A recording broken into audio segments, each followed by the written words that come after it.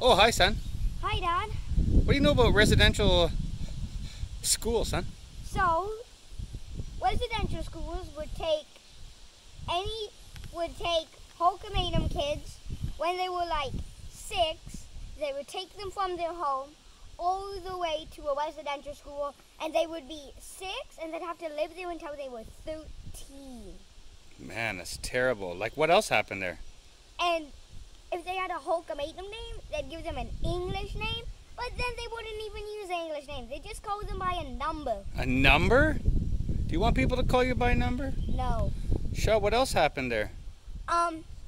If you whined about your mom or dad or spoke your language, you would be wrapped with a black leather belt so hard that you would bleed. My. Do you know why they would do that to people, son? Because they wanted them to learn English, but I don't know why. What do you think would be the worst aspect of having to head to residential, son? The part where if you're really bad, they chop your head off. Oh my, they chop your head off? They kill you.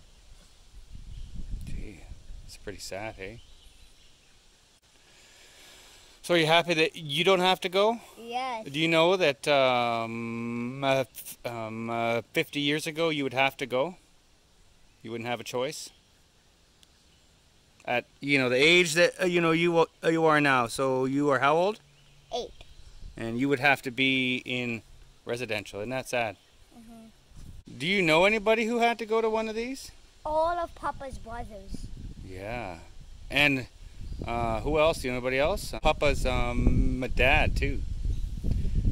So if you knew people who had to live through all that, what would you want to say to them? I hope you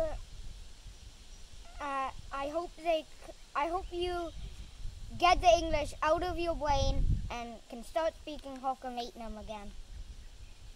That's pretty strong, son. And have fun with your parents. Yeah.